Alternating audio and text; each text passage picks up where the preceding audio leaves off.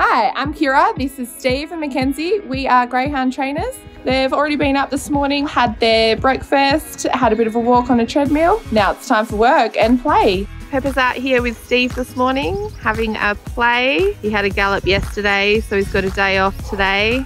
Obviously in summertime it's a lot hotter a lot earlier, so we try and get them all back inside resting in the air conditioning before the real heat of the day kicks in. Kenzie's giving Beth her daily brush. It's a real family affair what we do here, and they love the dogs just as much as we do.